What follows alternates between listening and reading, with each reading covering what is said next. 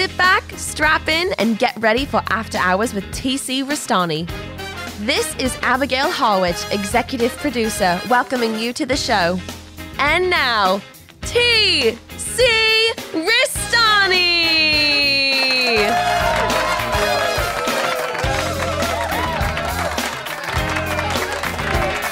Oh, top of the morning to you. This is the After Hours of TC Restani, the podcast. I'm TCO Restani, emanating from the Palatial Podcast Penthouse, and we're just about on the heels of St. Patrick's Day, and I'm here with my esteemed panel of experts, Quincy Briscoe and Ricky Bittman. Hey, everybody. Conspicuous by his absence is South Boston Jeff. Now, this is like Christmas for people who live in South Boston. That's true. So he's down there getting ready. Now, you heard through the grapevine that he got some helium and some balloons? He got a deal on one of those real tall helium tanks. Remember, like back in the day, outside the garden, those big yellow balloons, a guy had the tank. So he got a deal on that, but he only had the tank for like 13 hours. Uh-oh.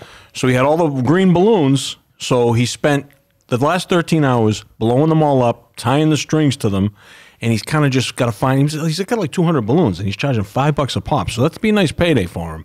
Does he have them on a shopping carriage? I don't know. Well, he's going to have a shopping carriage because I had some fake credentials, a peddler's license printed up for him. Peddler's license? Yeah. So what's the balloons for? St. Patrick's Day. They always sell them on the parade route. And here's an interesting thing about that, okay? Because I grew up in Southie. I had spent some time there in my younger days. Back in the original days of the St. Patrick's Day Parade, they had really great giveaways. Oh, not giveaways, souvenirs. Souvenirs. They had the green balloons. Right. They had, like, Kiss Me, I'm Irish lenticular badges when you like sort of tilted them, that the lips puckered and blew you a little kiss. Those were nice. Or they had ones that just said Erin go Bra, little Irish flags and stuff. But the coolest thing you could buy on the day of St. Patrick's Day Parade, I always bought it, was the green rabbit's foot. Remember rabbit's feet they used to sell? Yes. And it came on a little ball and keychain, ball chain there. And it was just the coolest thing. And if you potted the little rabbit hair, you saw the toenail. And you're like, wow, this is a real rabbit's foot. Well, that's how John Malkovich snuck the bullets in the line of fire. Remember? Exactly. Oh, that's right. Great. But St. Patrick's Day, isn't that, that's still another week away, right? No, it's this Sunday. It's about 4 days away. Yeah. Well, then I would think you wait just a little bit longer to blow the balloons up, don't you? Well, exactly, but he only had getting back to the original story, he only had the balloons, the tank for 13 hours. So now he's got these 200 balloons. He's squatting down somewhere, holding on to them, and hoping nobody opens a door or a window, and his profit's going to fly right away. Or he flies away. Exactly. It could be. That's a major thing. I've gone to the St. Patrick's Day parade in Southie, but this was back in the 1980s. Yeah, it was still okay then. I actually went to the Billy Bulger breakfast. Oh, well, now you're talking. You know, that was back a pretty good at the old Bayside Club, they used to call it. Okay, well, it could have been Howie Carr would call it Halitosis Hall. Halitosis Hall. Well, I remember going there with my grandpa, and we're having a good corned beef and cabbage breakfast. They did. They served it the best. It was fantastic. I had no idea who Billy Bulger was at the time. Nope. I didn't know that he was the brother of the most notorious gangster in Boston history. I never knew that either, and I grew up there. Whitey Bulger. So, that was really, you really don't think he knew what was going on? Exactly. Well, they asked him one time, and he said, he's my brother, and I love him, and that's how he answered the question. Jimmy's business is Jimmy's business. Exactly. Right. And I believe that. I believe he knew, but, I mean, he's not out there, helping him bury the bodies. Well, you never know. Well, that was over the Bulger burial ground, which is in the Ponset River. That's true. And we would see that one special every time he drove by that area. He'd say hi to one of the guys he buried. No, I can't remember who it was, but somebody was blowing the whistle on him, and he says, and every time he drove by that area in the Ponset Bridge, he'd look over and he'd go, thanks so and so, like the guy. Really? Because the guy was buried there. You know what the other burial ground was? Where it was behind Bisuteki. Really? Right, that little marsh area there. Yeah. That's where a lot of the Italians used to bury their problems. I always say the Italians were a little smarter at this stuff than the Irish, Well, it was the Irish mob that, ratted out the Italian mobs to the feds and got rid of them. I'm Jewish Sicilian, so, Well, there you go. Well, I'm Irish Italian. There you go. So I have the best of both worlds there. I get to call, Cousin Vito or Cousin Patrick on the other side over there, And I'm like, don't get me wrong, I love the Irish people. I love the Irish music and the culture. That's right. You're good friends with Dennis O'Gorman. Dennis O'Gorman. I saw him last Saturday down in Mr. Dooley's. Really? Yeah. Did he sing my favorite? He did, The Ferryman. Can you give me give us a few bars? Where the strawberry beds sweep down to the Liffey. I love that song. Will throw away my worries and my cares. I love you all today. I love you more tomorrow. But if you ever love me, Molly, love me now. That's my Dennis imitation. What about the airplane one? He's an airline bird. Airline bird, fly me high. Take me back to the land that I long for. In misty days before I said goodbye, pick me up, airline bird, fly me home. I remember when we had him down here at Restani Productions right before the pandemic. We recorded a little concert with him. We did. It was great. And he had on these red glasses, and I said he looked like Enoch from Land of the Lost. Interesting thing about the glasses. I should have remembered to bring this up. He got LASIK surgery. Uh-oh. No more glasses. Oh, can we find those glasses? I'm telling you, I kind of said to him, I said, you should really go have the glasses redone without the prescription and keep the red. And he goes, I'll think about it, Richie. It's nice not to have to worry about it. You mean the frames are red? The lenses were like almost a red, but kind of in between a pink and a red. But it was very distinct. They were fantastic. I love them. First thing TC says when I introduced him to Dennis, he goes, he looks like Enoch, and I almost... Well, that was classic. I suppose if you look hard enough, you can get these glasses. Unbelievable. I'm getting through my earpiece. We have to take a quick commercial break. Something's breaking, and we'll be right back after this. Okay. Hi, I'm Abigail Howard, the executive producer of After Hours with TC Restani, and I want to give a huge shout out to my favorite fisherman, Captain Dave Marciano from Wicked Tuna. Thank you so much for this shirt. I absolutely love it. If you or anyone you know is interested in getting merchandise from Captain Dave Marciano and Angelica Fisheries, follow the information on the screen and tell them that Abby sent you. Tails up. All right, welcome back from that big-time emergency commercial break. During the commercial break, we had to go up on the roof because a helicopter landed, and who came out with some of his balloons? None other than South Boston Jeff. What's going on here? Hey, what's going on, TC? Feeling good up here, you know. It feels like feeling kind of like a big shot being dropped off like Commissioner Gordon or Batman. That was cool. Well, we were talking about prior to the commercial break that you bought. How many balloons did you say, Bittman? You told me 200 balloons. 200 balloons for St. Patrick's Day parade that's coming up in a few days. And your helium tank is just almost out of whack down there. And you brought it in to show us that what you've been doing. Well, yeah, it's like my helium tank. Well, it's actually the balloons are just so much more exciting, and I sell a whole lot more of them if you fill them up with nitrous oxide. Oh no! I should have saw that angle coming. Well, what's the difference between nitrous oxide and helium? Oh, one's a lot more fun. Take a puff. Yeah. Take a puff and find out. Well, like nitrous oxide is what they use at the dentist. They give it to the kids basically. The ones they don't who can't handle the needles. It's Novocaine. Well, it's kind of like Novocaine. It's more of a gas. It's laughing gas. It's pretty much gasocaine. And Jeff has it right over there. Let's listen to this.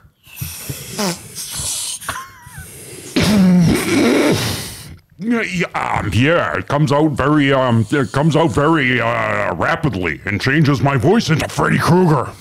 Happy St. Patrick's Day from Elm Street. He's like he's being possessed down there. Gotta get an exorcism going on. Forget the balloons. I'm literally aghast. I've never seen this in my life. Okay, that's We went from an innocent story of rabbit's feet and Kiss Me, I'm Irish badges. Wow. To this decadence. This really works. This shit really works, as they say. Does. And I can't believe that you heard the way it changed my voice. Yeah, it did. And, it's also altered my state of mind very nicely. I bet it has. Very nicely. So, can you imagine if I, walking around with balloons full of this and you give it and everything? I think South Boston is going to be very happy this St. Patrick's Day. I think the price on those balloons just went up about $15. Now, is it regular or unleaded? Oh, it's cherry flavored. It's cherry flavored? Yeah, something like that. I would have thought, though, you waited just a bit longer to do the balloons. I hope the balloons last peach mango flavored, actually. Oh, it's peach mango flavored. So these kids, if they pop the balloon, they're going to have peach mango gas inside their green balloons. Wow. Quincy, you want to try it? Do I dare? Yeah, come on. It's not going to affect that brain. Come on. Come on, Quincy, try it. It tastes, it's flavored gas. What flavor? He just told you. Peach Do we really mango. want to do Mango. this? Just Hi there. How we doing, folks? Oh, folks, this is really thrilling. Oh, this is great! It turns him into Paul Lund. It turns him into the gay genie. I'll take Quincy for the center square. Oh, this is so thrilling. Unbelievable. It's charge up, that's for sure. Is there a limit on how many hits you can do on that? No, I guess there's a limit of how many, how. I am Darth Nihilus. You sound like you're in the witness protection program. When you put you in silhouette. It makes for a very interesting live.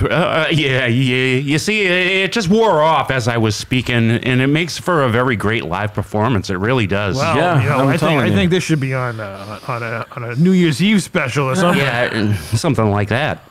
But as you can see, my voice is back to normal. Yeah, But the gas makes my voice deeper, and it's a whole lot of fun. That's unbelievable. How much does that tank weigh? It looks like it's a good 15 pounds. It looks heavy. That's about 20 pounds, but I'm not sure how many ounces how much it is weighed by nitric gas or something like that. Now, where do you get something like that? You get it at the party store and everything. Because not only let's say you're buying tanks of helium and everything. Well, they sell me these, thinking I'm going to be making gobs and gobs of things out of whipped cream. Yeah, it's basically okay. All right. So I'm supposed to be mixing this with milk and everything, and Cream? I don't yeah. get it. Well, technically, you just did mix it with milk or Quincy. Yeah. Oh yeah. All the milk in the what's state whipped is cream in got his to do stomach. with nitro gas? Because it's what makes the cream. It gives the cream its fluffiness and its density. It turns it into the liquid and gives it its fluff. My density has brought me to you. That gas will do things to whipped cream. Yeah. All right. Well, then you got to be careful on how much whipped cream to eat now and all that, don't you? Were those called whippets when we were younger? Yeah, something like that. But that's when we sucked them directly out of those directly out of the canisters and everything. That I went out with the girl from Friendly's just specifically for that purpose. I was dating her just so she could get me back there after closing time, and we would do the whippets together. We would have a ball. But won't that affect? The desserts. If someone takes a spoonful of whipped cream with that gas, won't that get them high or? No, not necessarily, because the nitrous has already expanded the whipped cream into its fluff form. Oh, so that won't affect. So someone can't get high off a dessert. Oh no, Don't not worry off the about that. cream itself. You can have you can have spoonfuls and spoonfuls of whipped cream, because it's already the gas is already turned. The nitrate gas has already turned the cream into fluffiness. That's into all it does. fluffy Just cream. turn it into fluffiness. You know when you take Yeah. the can and you spray it? Right. It's the nitrous that makes it spray out of the can. So that's the gas that pushes it out of the can. Huh. And that's its purpose, not what this is. Would you care for another belch? Would you care for a little more, Quincy? Q-Man? Why not? Herman, you big It's a dummy, you whole lot locked of us in fun. the bank vault. This is welcome to Mr. Wizard's Jesus World. Christ. Here we go again. Whoops. And now for today's news. 3D Pegs just built a house of straw. Oh my God! Just when you thought it could get more bizarre with Quincy I'm Briscoe. going to tell you, I really thought I had seen everything. I never thought I would see Do you think this. you'd wake up this morning? No. I mean, you wanted to talk And about. I'll huff and I'll puff and I'll blow your house down. You No, wanna- it makes for a great podcast. It seriously does. Just think, before Jeff's helicopter landed, the big story is going to be a manwich. A manwich. I was just going to say that. I mean, I'm not even going to mention the fucking manwich now. Well, I think you should. But Let's bring it down to earth. Okay, all right. You know, let them huff and puff and blow away over here. I'm just... Jeff, they should have wrote you into Shameless. There should have been a Jeff. Southie Jeff in Shameless. He should have lived on the other side. I'm telling you, Frank had nothing on you. You got Sheila on one side and Jeff on the other. Yeah, I know. And that's I'm a sure they compliment. could have, they could have worked a character for me, or I could have worked my own. I'm telling you, and I mean that as a sincere compliment. You could have been cousin Jeff Gallagher. Yeah, I'm telling you, I'm just like, You know what? They can always do a reunion show. Oh, they my need new God. characters. So if she put a picture on Instagram today. Did you see it? oh, her new hair. Yeah. Yeah, of course I Very did. nice, yeah. She's gorgeous. Where did it? Okay, so I'm at the end of season 5. Season 5. Debbie hooked up with that kid. I think I know what happened there. And The Spanish kid? yes. Okay. And Ian is with the mother. Oh, on the road? Yep, He's and, all fucked up out of his mind? Lip is like teetering on going forward into college or back into the hood, and I had to shut it off right as she's walking through the house, right near the end of the episode. She thinks she has the house to herself, and she's walking around the house, Fiona, and I had to shut it off. And I'm like, I'm as I get closer to knowing that she's going to be gone, I just really regret it. Well, welcome to Shameless Restani style down here. Yeah, this is something else, though. I mean, and he was with the nurse who found out she had cancer. The young girl? Yeah, and they're in Costa Rica, and the last I saw was he's trying to buy a gun, and she's flirting with a nice-looking young kid, which I knew was going to happen. Oh, that was one in which you went about the $10,000 bottle of booze. Yes, some scotch. Right. Made me want to try that. I will say that, but I don't have 10 grand for And her that. family was all against her Oh being boy, with Frank. in a big way. I don't understand. You know, why. they make. I'm drinking rum, rum and Coke flavored Coke, and there isn't even any rum in it, but it's this new spiced flavored. I was just going to say Coca-Cola. that's a different label I was noticing. It's like it looks like a it's- tab from here. Yeah, it's spiced flavor, so it's like it's supposed to taste like a rum and Coke, but there's no alcohol Is in this it. a Dune It's kind of tie-in? a- I was just going to say, kind is of a that tease to me. Is that a Dune tie-in? Yeah, maybe. It's funny. Oh, the spice, yeah. He who controls the spiced. You mean that Coke is spiced right now? Yeah. Spiced with what? Spice. Oh, the whole spice rack. He who controls the spice controls the universe. Oh, I love the effect it has on my voice. There's more carbonation in Jeff right now than that drink. Put a cap on him and unscrew it. I'm at a loss for words. I mean, I'm shaken to my foundation. Well, all right. Speaking of shaking, let's talk about your manwich situation. Okay, well, Can you explain what a manwich is for people who a don't manwich is not a sandwich is a sandwich, but a manwich is a meal. Meal. Yeah. And you like manwiches, sloppy Yeah, joes? Okay. sandwiches are good. They are good. They're very tasty. Yeah, but I had a lot of things going on today, and I stopped over Tosh Lent's house on my way home to come up here. She said, "Come on over for dinner." She brings me out a manwich on a plate. Right? Nothing. No side, no pickle, no chips, no fries, nothing. Well, was the sandwich a big size? No, it was just like a regular little hamburger bun that you buy in the supermarket. It wasn't even like a really nice roll. What's in a manwich? Okay, so you take, there's 2 types of manwich. Actually, I think there's 3. I think there's bourbon flavored, Okay. bold, and original. We always buy the bold. The original, it doesn't taste like anything anymore since I've been getting the bold. It's not hot, just has a good barbecue sauce taste. Okay. Now, we stopped doing it with beef. We do it with ground turkey just because it's a little bit lighter. So is it like a sloppy Joe? Exactly, that's I all was it going is. to ask. Yeah. I was going to ask what the difference is That's between all a it is. manwich It's and very close, I thought, to a sloppy joe's. Well, that's basically what it is, but they just The original flavor. coined this as a no marketing flavors at all. ploy. It tastes like plain, regular sloppy joe's, Yeah. which is. But the bold is a little nicer. It gives you more of a kick. And I the was a other little one let down. is. I'm just telling you, I was a There's little let bold, down. and there's what you said the third flavor? Bourbon. Now, what goes perfect with a side for a manwich? Some nice steak fries or some nice crinkle cut fries, a little Right. dill pickle. Boom, you got your There dinner. you go. Now, do you put anything on the manwich? You actually, a little Swiss cheese if it's sliced thin. You know, Right. sometimes you go to the deli, they slice it too thick. Should nice, thinly sliced Swiss cheese. Wow. And put that on there, melts in That nice. sounds delicious. It is, it's nice. But you know what she I- did make? It sounds like I'd appreciate some nice cornbread with it or something like that. There you go. See, I would actually eat it without the hamburger roll with some cornbread and little beans on the side. As long as it's not too It's almost like a spicy. chili. It's not spicy. Actually, Quincy, I can translate this into your world. It's a Diablo sandwich. Yeah. Oh! Let me have a Diablo sandwich, Dr. Pepper. Make it fast. I'm in a goddamn hurry. Here on, son! Hush puppy day. You got no time for that crap! Dumb son of a bitch. Remember Steakums? Yes, I do. Steakums, You couldn't make a decent one though without cooking the whole box. Because they were so paper thin. Yeah.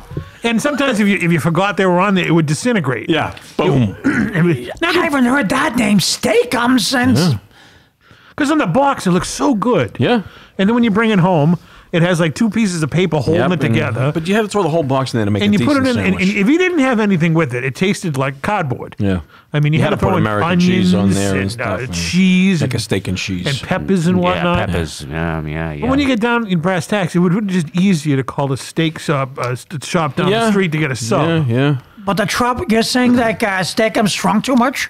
Quick, very, very quick. Yeah. Yeah, especially if you had a high burning, like when we were kids, we had the gas burning flames Yeah. on the stove, and they just cooked still those do. up real quick. Yeah, nice. So they shrink a lot like bacon, if you ask me. Well, even quicker than bacon. But now, speaking Well, of... did you like the flavor of Steakums? Yeah, they would tasted like a bootleg steak and cheese. Yeah, it was just like some sort of processed meat. Yeah, it was kind of like a tease, kind of like a warm-up for a real meal. Looked like Right. beef taffy.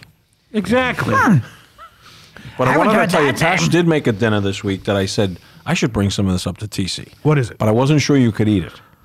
I've been, now I've I'm been gonna- cheating. My cardiologist better not be listening, but Well, I haven't had red meat or anything. I haven't done that. and this is not red meat. I had fish. She made a big casserole dish of tuna casserole. Have you ever had tuna casserole? Well, not since I watched Welcome Back, Kotter. In Oh, yeah, Julie, and that's why I never ate it until Right. she made it one night. All right, what's in a tuna casserole other Okay. than tuna? The Pennsylvania Dutch noodles. Okay. You take a can of, this is where it might get dicey for you, a can of Campbell's cream and mushroom soup. Right.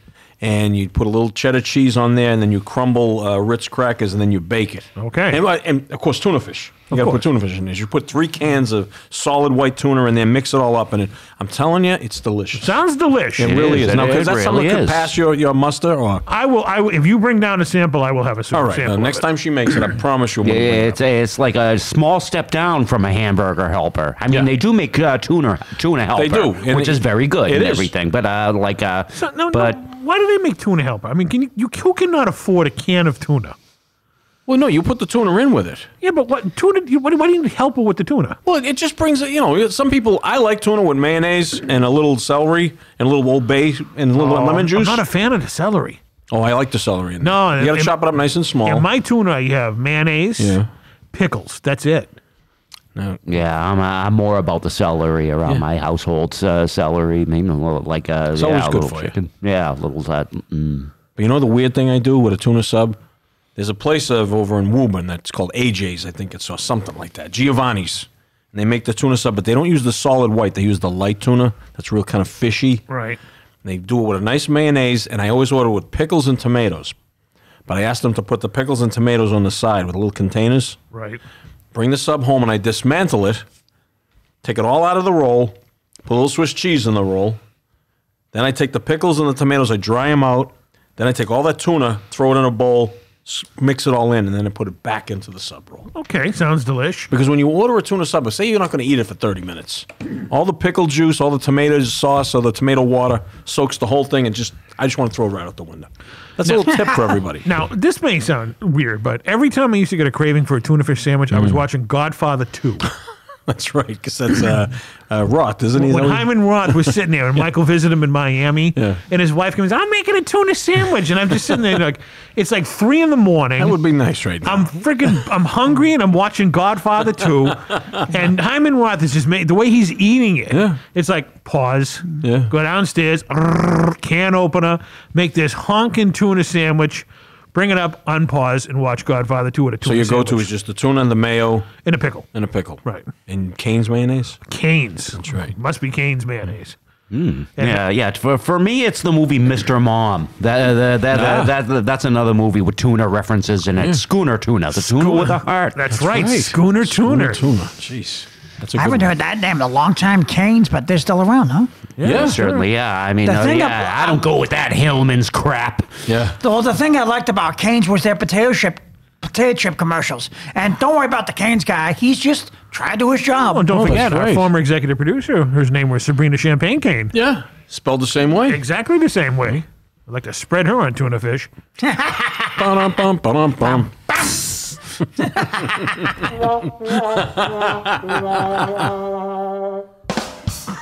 There it was.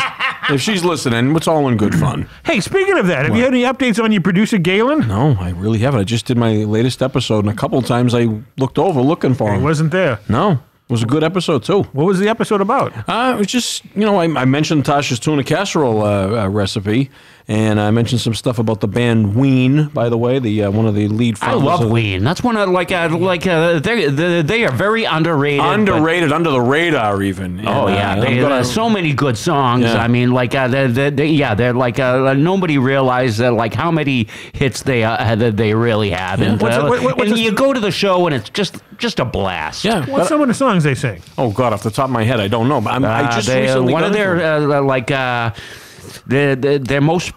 one of their most popular songs is the song that they were listening to in the movie Road Trip. It's called Voodoo Lady. Voodoo Lady, I like a do with you, dude. With you and me and your voodoo, something like that. It's Voodoo Lady, but another one of their most popular songs from the Push the Little Daisies and Make Them Come Up. It was more high pitched sung. It was like push the little daisies and make them come up. Push the little daisies and make them come up. And you think, like I said in my episode, Sometimes I said, I know. I didn't know whether my leg was being pulled or my chain was being yanked, because my buddy Quick turned me on to them, and he said, check out 12 Golden Country Greats. They did a country album. That's actually going to blow your socks off. It's amazing. Unbelievable. Oh, yeah. But the lead guy in there, Diener's there, he's taking a mental health break from the road, and he's going to lay low for the summer and go back out in September. So yeah. They're very strange guys. They do a lot of drugs and everything. Yeah. They're two brothers, Dean and Gene Ween. And they kind of almost formed as a joke. And then it just sort of snowballed into being a real band with real street cred. People took it serious and everything. It started out as because the whole Ween. Buying crappy instruments and writing ridiculous sounding songs. Yeah, and they took off. This next song really sucks. It's called whatever, but that's how it went. But people ate it up Who needs Google when you got South Boston Jeff and Ricky Bittman in here?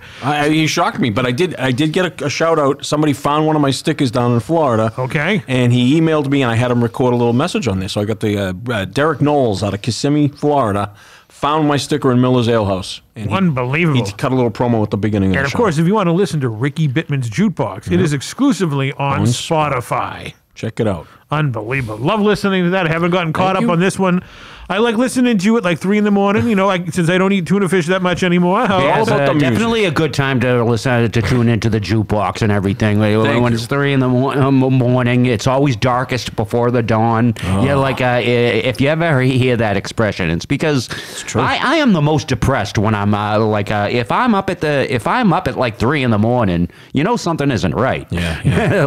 Either I have insomnia or I can't find anything good to watch. But being up at 3 in the morning is not good. No, so you need it's a creepy feeling. Yeah, I see it every day. So you need something to be watching something really good or listening to some really cool Maybe you music. just had a bad nightmare that you woke up at 3, but then whatever you go the back case, to sleep, right? Whatever the case may be. I mean, it's just like when you're up at 3:30, when you're up at 3:30 in the morning, when you should be sleeping, it's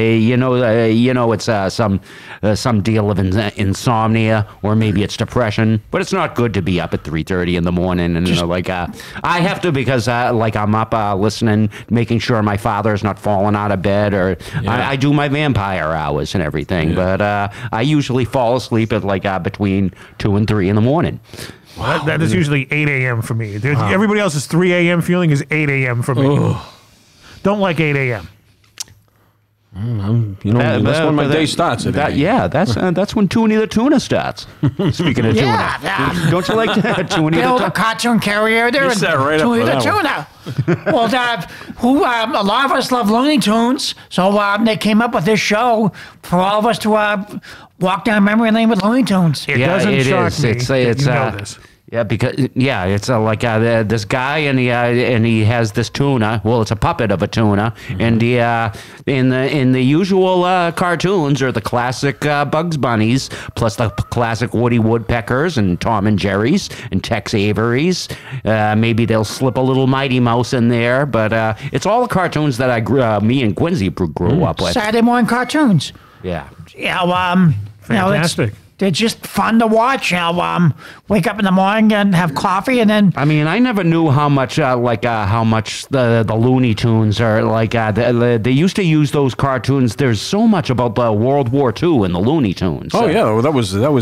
Back then. Yeah, that's how they're like. The whole country was all support of America back then. Even the Hollywood was all in support of the troops. But nowadays, it's I never it was the cartoons, the Popeyes, and especially Bugs Bunny that it filled me in on what the Gas House Gorillas really were. Yeah. 1, 2, 3 strikes around. Yeah, but back in those wartime days and everything, they used to have these crooked gangster types that used to run in. They used to have like mob wars on who gets to fill up the gas tank in your house. Yeah. Well, after tonight, you guys should be the Gas House Gorillas, all right? Look at this, I'm gonna look at this, This is Rocky. The gangsters. There's Rocky the gangster, and the guy just did rabbit sandwich. That's the Tasmanian devil. There was like 2 main gangsters. There was the Rocky, the Edward J. Robinson one. What's the name of that actor? With their lips. Edward G. Robinson. Yeah, and then there was that other gangster with the big hat. Shut up, you lunkhead. That's what I. Shut up, shutting up. Shut up, shutting up. Jeez, Rocky, this is just like at the amusement park. You shut up. Shut up. Well, he's fun. To make it Looney Tunes, you gotta have a little Rocky, then it's coitins for you, Rocky. Coitins. Oh, no, not that. Here. Oh, they're adorable. Someone pass me the manwich. I mean... What you got over there? You looking at girly pictures over there? Well, yeah. Well, look, Nom. Okay, that guy. Oh. That's Miley Cyrus. Doesn't she look like the Miz? Hold on, let me take a peek here. And don't forget the coyote and the roadrunner. Oh, that's great, Quincy. We're talking about this. We can care less about. That's very impressive. We can care less about the coyote and the roadrunner right now. All right. I just discovered these pictures today. I'm like, Jesus Christ! For those of you who are listening, Ricky Bittman is showing us pictures of Miley Cyrus naked. From where'd you find these things? Reddit. I wish I never got involved. Now is that really her? Because where are her tats? No, it's I guess maybe you're right. But this could have been taken a while ago. All right. There's a lot of pictures of her out there. That's Hannah Montana. Yeah, that's her. No relation to Bull Montana, by the way. That's her. In a weird way, she kind of looks like Abby a little in that picture. Yeah, she does. Yeah, Jesus Christ. Oh, I want to look at that one. Yeah, doesn't she look like the Miz right there? Oh, she does. She does look like the Miz. But I'm going to tell you why I'm on a Miley Cyrus kick. That's miserable, but go ahead. I watched this video the other day of her singing "These Boots Are Made for Walking." Right. Remember that old Nancy Sinatra song? Of course. I don't know when she recorded it. I think it was back during the election because she dedicated it to Hillary Rodham Clinton. Like we care who she votes for. We know. But I'm telling you right now, if you're listening out there, look for this video. Miley Cyrus doing "These Boots Are Made for Walking." She got a little red cowgirl outfit on. Right. Very talented young lady. And I think she's got a lot over this Taylor Swift that's all the rage right now. Right. So, I mean, Taylor Swift, you interested in this at all? Taylor Swift? The whole, my theory on the Taylor Swift? I want to hear it. I want to hear it. Taylor Swift appeals. Remember the song 17 by Janice Ian? Of course. When I was 17, I made up boyfriends. Yes. Of 17, that love was meant for beauty queens. Yeah, that was a very, And it was a heartbreaking song. It was. I mean, I know it, so I obviously liked it. Exactly. So she's saying for listen, we all know. There's beautiful girls, there's handsome men, there's ugly men, there's beautiful girls, there's ugly women. I think Miley Cyrus broke through to the popular girls who all of a sudden realized, well, yeah, we do get shit on and we do get broken up and we get cheated on by our boyfriends. That's why she's so immensely popular. Because you don't really see very homely girls at these concerts. All the videos you see of girls losing their shit at Taylor Swift concerts, they're nice-looking, popular young girls, you can tell. Right. Mm-hmm.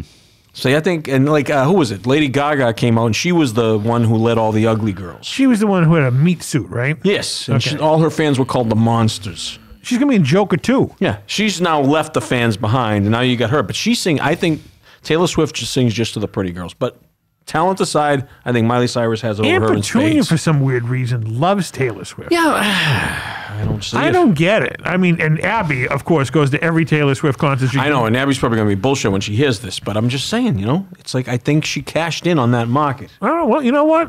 Good for her, I guess. But I will say this, regardless, Miley Cyrus is 1,000 times more talented. I wouldn't go to either of their concerts, Not but, because she likes to take her clothes off either. That's beside the point. Well, that is your screensaver over there on your phone there, Bittman. I think my favorite young pop star has been Avril Lavigne lately. Oh wow, she making a comeback or what? I haven't seen her in a while. She okay? Yeah, I mean she's still looking very fine and everything, and she's looking to just tie the knot. Yeah, well, no, just stop this whole Miley craze or this. Oh, she wants to stop the Taylor. The Taylor craze and everything. Not Miley, but Miley Cyrus even went to a party recently and somebody filmed it. She sang the song by Journey, "Don't Stop Believing." Oh yeah, did it just abruptly end? Well, it abruptly started. I wish she would release this as a single because it's outstanding. These are the best onion rings in the state. Good old Soprano reference. I remember. See, even to that was a weird ending. Even Jeff even asked James Gandolfini. What did you say to him that night? He said on the final episode, I thought that my power went out. Yeah. He looked at him. He was like, he shot your look too. Yeah, it took him a second to make that smile. He was like, I haven't heard that today. Yeah. But that was a great ending. I mean, here we are talking about it 17 years later. I do wish they did a little more.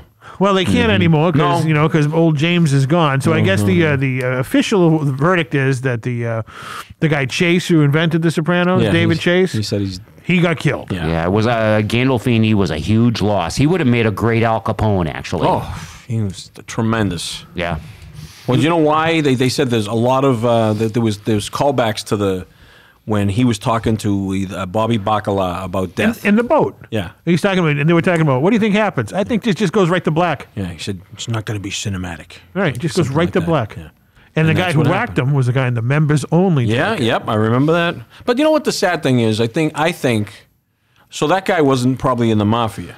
No, he was probably a hired guy. Yeah, but we'll see. But the whole idea was like, I don't think the mafia wouldn't have shot him in front of his family. So who was the one who set him up? They made peace with the New York family. I don't know. Unless it was could have been anybody. Could have been the guy that hung himself. Maybe I don't know. But it could have been the Russians that sent him. The Russian that got away. That could have been. They could have paid him off and whatnot. But I mean, I don't think the mafia would have killed him in front of the wife and the kids. Like, that's sacred. They did to one guy. I forgot who it was. Not in The Sopranos, but in real life.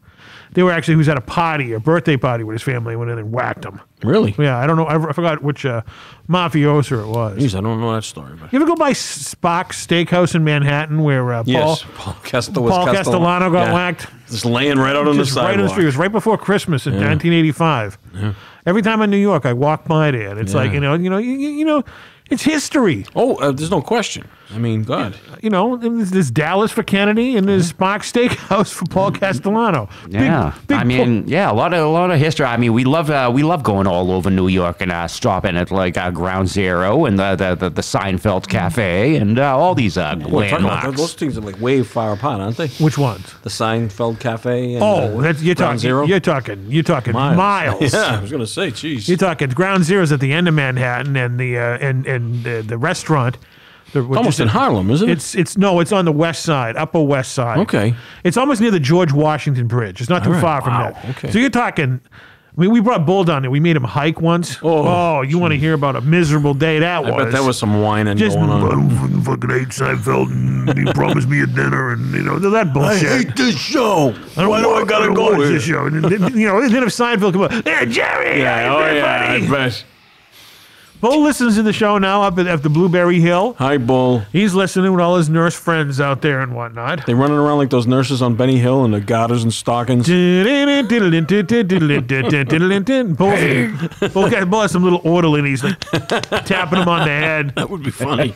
It's now known as Bull's Hill. Bully Hill. Bully, how you doing there, brother? So we got some big news. Ricky Bittman, I heard your stickers are going all over the place now. Yeah. Wild. They're like on like Wildfire Tommy Rich. Everywhere. We've been going down in Florida. They're being picked up. They were all over Boston recently. I heard that. Yeah, we were being picked up everywhere. And down at the casinos, there was a sighting of them down at the Mohegan Sun. Mohegan Sun? So, people are picking them now, up. Now, if people want to get a hold of these stickers, can they email you? Middle of the Night Podcast. I know it's a long address. Middle of the Night Podcast at gmail.com. And they can also DM you on Twitter at Bittman Ricky. Yeah, at Bittman Ricky, and I'm on the Instagrams at Ricky Bittman, and I'm on Facebook as Ricky Bittman. So these are fantastic. These are quality magnets, some of them. You know, there's magnets and stickers. I'm glad you mentioned that. You know, whoever wants these things, you just mail them off. We'll send them off to you. Collector's items. It only takes one stamp. That's it. And our good friend Doug down in New Jersey, big time fan. He's down there pushing some merch for you. Yep, and he wants you to get on Facebook. See, Doug, I told him. He told me. I'm thinking about it, Doug. I heard about it. You know, I'm kind of close. I'm on Instagram, which is kind of like Facebook. All right. You know, what does Doug have to download to talk to us on this podcast? Oh, he has to download Discord. Discord, Doug. Download that, and then we'll talk. Real simple. Discord Doug. You can be known as Discord Doug. Discord Doug, right out of New Jersey. Discord. Because I used to talk to Doug. Yeah, on the Twitter.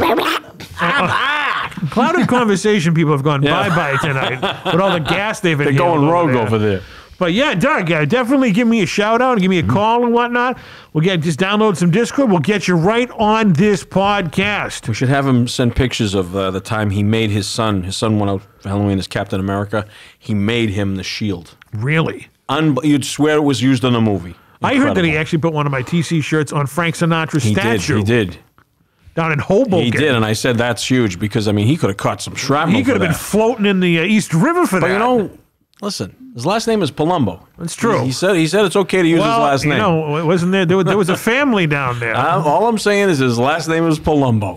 There's the Gambinos, the Palumbos, the Corleones, the Johnny Sacks. He's an incredibly huge fan. He does Santa every Christmas. He's an amazing Santa. Grows the actual beard and everything. Really? Wow, that's commitment. And his Santa garb is just like none you've ever seen. I was just going to call him Chuck Palumbo. That was a wrestler, wasn't it? Chuck Palumbo. Doug, we're going to be down in New Jersey. Jeff and I are going to be down there at the end of April for a big Comic-Con down there, right in Parsippany. Parsippany, yeah. Not too far. You're not too far from where he is. Not too far from like Daniel LaRusso's Uncle Louie. Yeah, that's right. That's right. Not too far from Newark. So if you're in the neighborhood there, Dougie, come on down. I'll be in Tampa Bay that weekend. Why are you going to be in Tampa Bay? Well, Tosh wants to go see Kenny Chesney, Uncle Cracker, Zach Brown, and some other chooch while singing. Oh, and Zach Brown, I said. Big concert down in Tampa. Now, the big news. Did you just say some other chooch? What's that? Did you just say some other chooch? Some other chooch. Oh, okay. I'm just making sure and everything. You haven't heard the word. I haven't heard chooch in a while. Well, Tosh is Italian, so I get called a chooch a lot. Now, speaking of chooch, have you gotten the Winnebago fixed? Yeah, it's running, yeah. When are you going to take it on the road? Oh, well, the weather's warming up, TC. It's getting there. I got to wait a couple more degrees up. Couple more degrees. Yeah, yes, today was very nice. It was like 60 degrees. Yeah, when it gets What's in the that in that crappy Celsius? I hate Celsius. Oh, I don't hate Celsius. And everybody in the whole world uses Celsius. You know what? Everybody in the whole world uses the metric system. We don't, because that's why we're the greatest country. They tried, but we stood our ground and said, F that. It's degrees, damn it. Fahrenheit. Which was a band by our good friend Charlie Farron. That's right. They were a good band. It's impossible. An impossible world. Underrated band. Charlie Farron is probably the nicest guy in rock and roll that never got his due, but he doesn't cry about it. No, he doesn't. Very talented man. Very talented man. We should get him back on the podcast and he can sing Impossible World right here. If you don't know who Charlie Farron is, Google him. Yep. Listen to his music. The man is an icon. He's been my longtime close personal friend for over 30 years. Wow, and he's out there on Spotify. I remember going to see him at the Channel, and I went up to one of the record stores, and I have a Fahrenheit album. Oh, yeah, you bring his name in the Channel, they'll let you right in. Yeah. Everything. Every song on that album, the Fahrenheit debut album, was a top 10 in my book. I'm telling you. Good stuff. If you're at the Channel and bringing up Bull's name doesn't work for you, bring up Charlie Farron's name. No, it doesn't work. No, that's for damn sure. I was in the Channel one night, and me and my buddies are standing at the back. There was a little bar you could buy cans of Budweiser. Otherwise, you had draft beer and stuff up front, but you could buy cans of Budweiser or bottles up front, but in the back you could get cans. So we're standing by this, and there's like a door There's just a nondescript door that goes right out into the parking lot. And all of a sudden we heard. I'm like, uh-oh. I'm not opening it. And somebody joked, we were there to see Devo. I guess I should have started with that. Did you whip it good? Well, they did that night. And my buddy John Laurenti goes, open the door. It's probably Devo. So I pushed that like a door just like that open. And it was Devo. Did they have the little hats on? Not yet, but they wore them that night. And he goes, any idea where the stage is? And I said, yes, gentlemen, right this way. And so, of course, I didn't know where I was taking him. I'm walking around. All of a sudden, some guy sees him. He's like, pushes me out of the way. And he says, all right, over here. So Devo was right there. Wow, you had a close encounter of the Devo kind. Yeah, it was cool. That's fantastic. Yeah, they were great. I saw the Ramones there. And I saw Big Audio Dynamite there. I saw Joe Strummer there. My God. Channel saw B.B. King, Roy Orbison. Yeah, I saw quite a few good shows at the channel. I saw Spinal Tap there. Spinal Tap. I was at that show. Oh, yeah. Me and Quirky. Me and Quirky were at that show. And then from there, we drove over. We took the T over to the Harvard Square Theater or the Coolidge Corner Theater, and they did a signing of the poster. And I didn't get a poster, but they did a Q&A and stuff. So. Oh, yeah, that was a fantastic night. Didn't you see Gua there? Oh, a couple of times. But the very first time I saw Gua was there, and then and Bull was right there on the stage and everything, and everyone thought he was part of the band. The lead singer Odorous was using him as a shield and everything. Was grabbing Bull and like using Bull's body to block crowd rollers. Well, he must have hit Odorous. Sorry, Bull, if you're listening.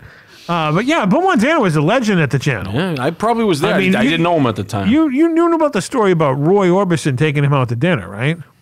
No. Oh, every time Roy Orbison came to town, they had like a kinship. For some weird reason, Bull's was a very lovable guy when you meet him and whatnot. Roy Orbison took a shine to him. Wow! And every time he would come to Boston, and if he played the channel, or he found him somehow, and they would go out to dinner. Jesus, I never knew that. Oh yeah, and that's why Bull loves singing "Pretty Woman." So I was there when he played the channel. 2 weeks later, he died. Well, I can't blame Bull for that, But I was like one of his second to last show, I think. Right. So didn't help. Yeah. Just think of Bull Montana's legacy. I mean, we're talking about like he's passed on, but he hasn't. Yeah. I mean, Larry Bird used to watch him wrestle and tape him and bring it into when they had the practices at the Boston Garden to show the rest of the Celtics. Yep. Roy Orbison took him out for dinner. Yeah. I mean, Jesus, the guy he's the real life Forrest Gump. He had all the ideas for Star Wars too, didn't he? Well, that's what I heard.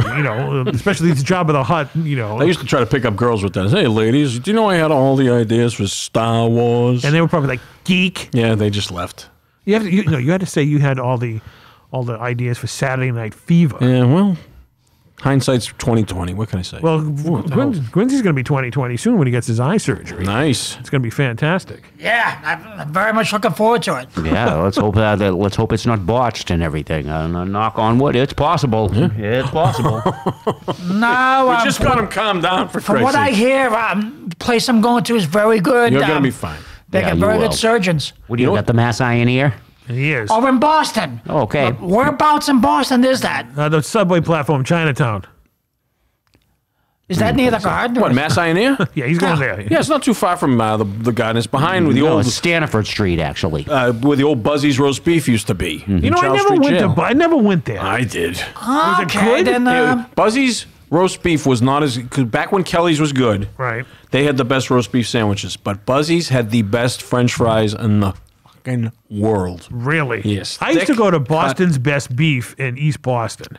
I don't think I was ever there. Buzzy's roast beef. They was right down by the Charles Street jail. Do you know who I went there with one night? Who? The Bushwhackers. Oh, Jesus. They must have really thrown down. They were calm when they went, on TV. Yeah, they weren't. They didn't come walking in like this. I'm some of that famous roast beef, mate. Well, there are many good roast beef places around. But there's a lot of cool guys called Buzzy, too. Yeah.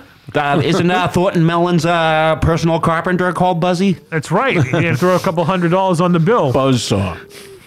Thanks, Buzzy. Yeah, why don't you throw a couple? You know what? You have class. Oh, it rubbed off on you, Buzzy. That's right. And speaking of that, Derek Lutz, Robert Downey Jr., just won an Academy Award. Oh, yes, of course. His very first Academy Award. Good for him. When I saw that, I was like, Derek Lutz from Back to School was an Academy Award winner. And he was even great in that movie. He was great in Weird Science. He was always a great actor, that kid. He just seems like fun to have around. Yeah. You know? I love his speech, too. I'd like to thank the Academy and my childhood, my crazy childhood or something like that, he said. Yeah, in that order. Something like, it was my childhood that brought me here. My screwed up childhood. Screwed up childhood. That's you know, his dad was in Boogie Nights?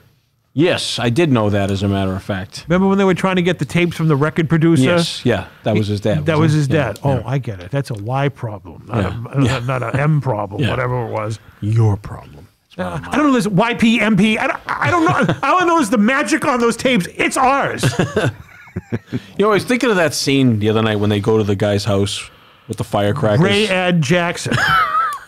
Here's the deal. Who shot that again? Paul Thomas Anderson? He was the director? Okay. Right. The tension he created with that scene with the firecrackers and their reaction to it and everything, and because you knew something was going to go down. And the guy's testing the coke and everything, and you knew shit, and you see the gun. But he really created that tense situation with that scene, and the firecrackers only added to it. Oh, yeah, you could see them flinch and everything. Yeah. Like John C. Reilly, every single firecracker. He goes, that's Cosmo. He's Chinese. Yeah. Do you know? Don't worry about it. Do you know who mentioned that in his review? Who? Was Roger Ebert. Really? He goes, that scene with the firecrackers was one of the most intense things I've ever seen in films. Yeah.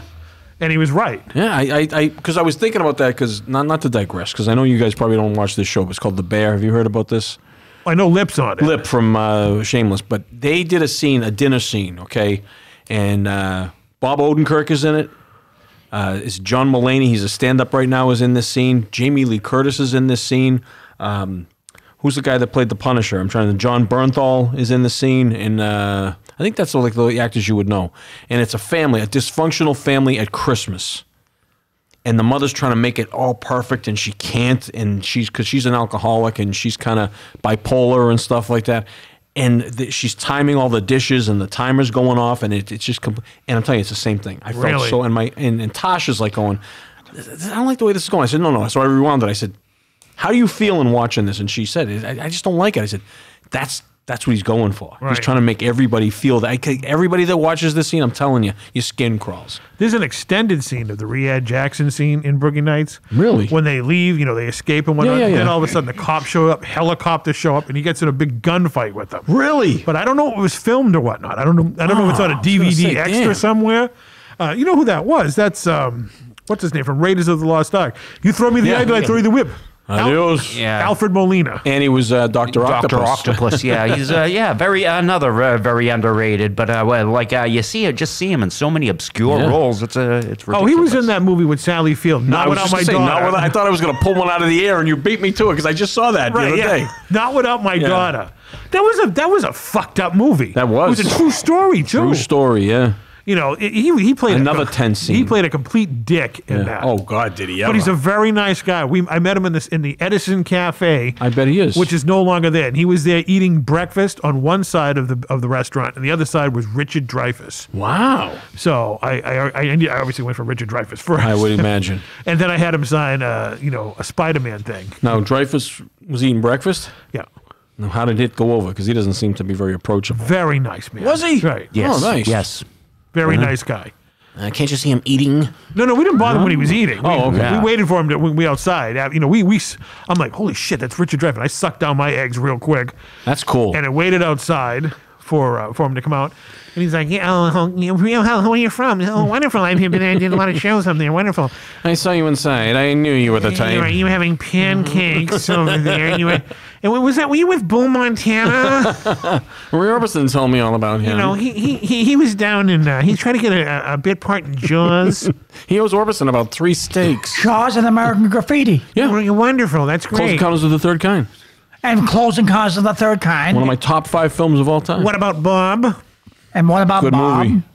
And Krippendorf's Tribe. I just thought I'd throw that in because I wasn't saying anything. It was just about a year ago. I got that autograph for you. I love that. It's one of my prized possessions. Where he posed with it was a calendar. Yep, my Close Encounters original from that year came in the cardboard folder and everything. And he had it upside down in front of his face. He did that on purpose. Yeah. And he was. You ever see when he was on the podcast with Bill Maher? I finally did. Oh, I'm so glad you mentioned that because it was fascinating, and I watched the video for that reason.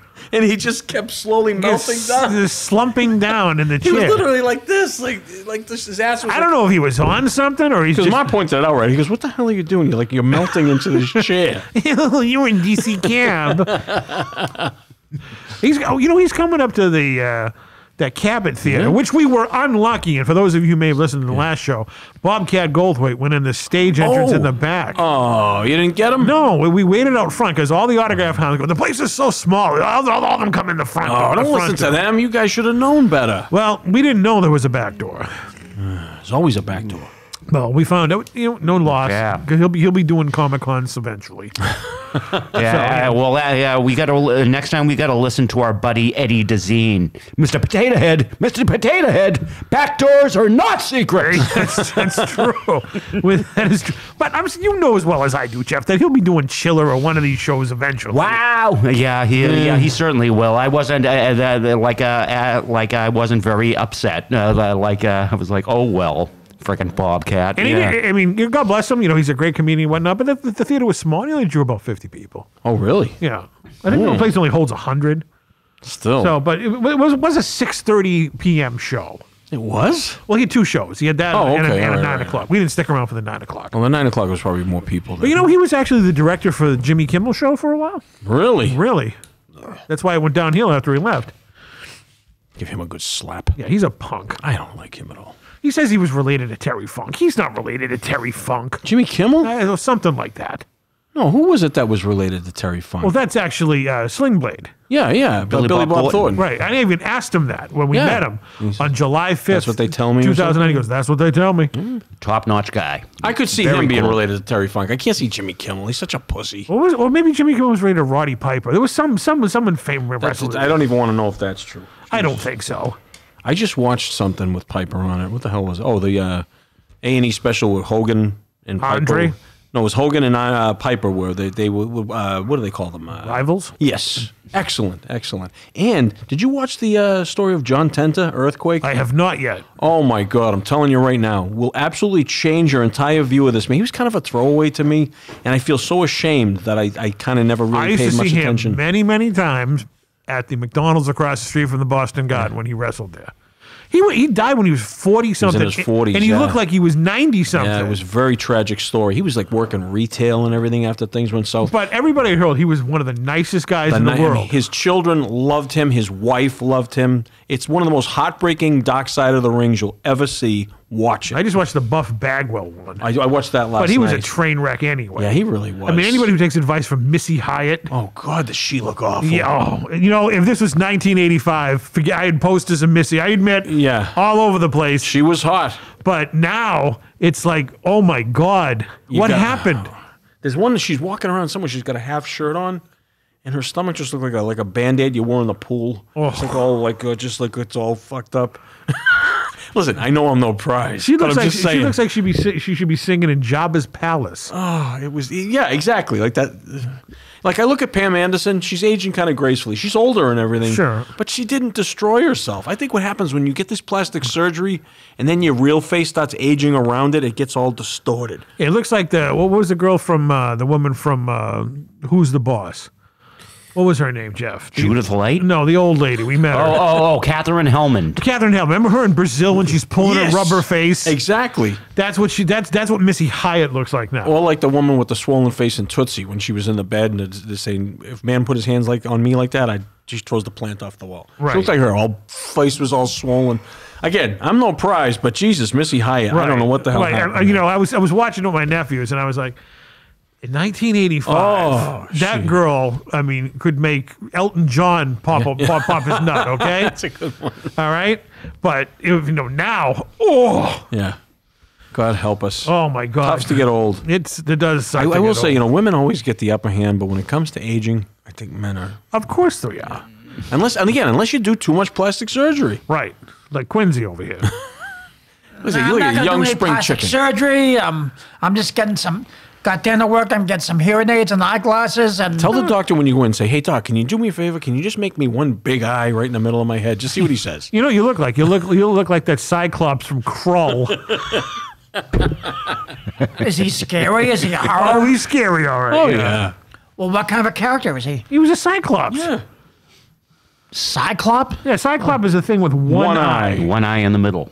Yeah, look, you know, we'll show you the picture. Maybe Ricky Bittman can show it. I'm going to try to do this quick. I'll show you a picture. Cyclops from Krull. There was a Cyclops featured in Lost in Space, you might remember. And there was also a Cyclops that was in Harold and Kumar Escape from Guantanamo Bay. In Greek mythology. So he does horror movies. This guy's Cyclops. Yes. Leela from Futurama is a Cyclops. Like Kelly. That's right. Bunch. Yeah, that's she's only has one eye. One that you'll be able to see. Let's see if this works.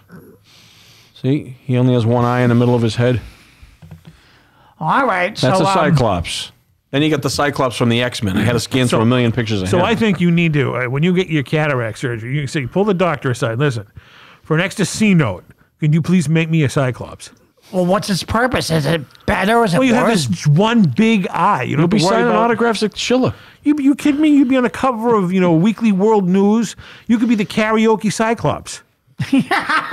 That's a good one, actually. How do they install a third eye? How do you make a third eye? How do you go about... This man's innocence just warms my heart. See, I really don't know how, but that's why he's the doctor. Maybe they do it with cataract, third eye. Maybe I don't know, but maybe he would need to scrape out the skull in the middle and make an eye hole, like an ice cream scoop, and fill in the other two. You farting eye hole. Yeah, bargain eyes hole. You and your bastards can gamble. All right, Quincy, wrap the show up. Okay, well, we hope you've enjoyed this episode. Please drive home carefully. Thank you for watching. And we hope to see you again on another episode. And remember, we never close. Jesus. I only have an eye for you.